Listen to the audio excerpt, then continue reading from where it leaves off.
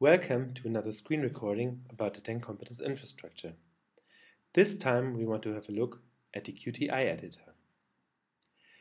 We add the application from the TENCompetence folder to our page. I shift it to the middle so that we can see it a little bit better. Here you see an overview about existing QTI tests available. So here we add a new one. We say vocabulary test 2, that's the title, and we can select which test results we will present to the candidate.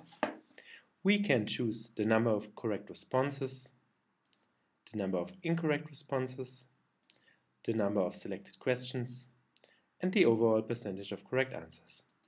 For demonstration purposes, we select all. In addition, we can add a specific feedback depending on results.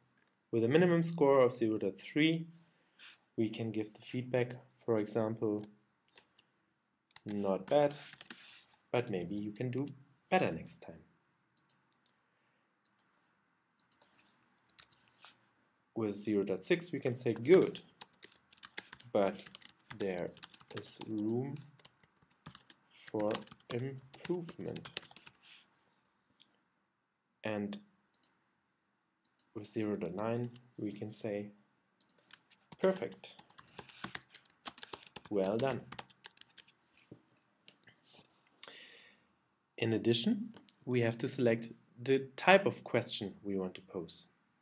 We can select between multiple choice questions, multiple response questions, Likert scales, yes or no questions, open questions, fill in the blank, and inline choices.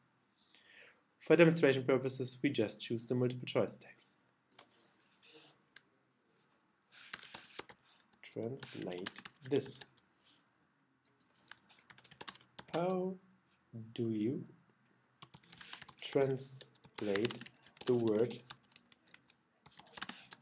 head into Dutch?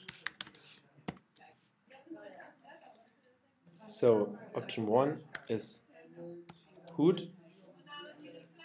Option 2 is hoofed. You can say which is correct and give a feedback depending on the question. You can also delete questions and save it. And save everything. So you see, we have another vocabulary test added based on the QTI editor. If we want to embed this test, we have to choose the test application in the TENCompetence folder. So we add it here and select in the preferences the right test. And here you see the test embedded. How do you translate the word head into Dutch? And it's hoofed.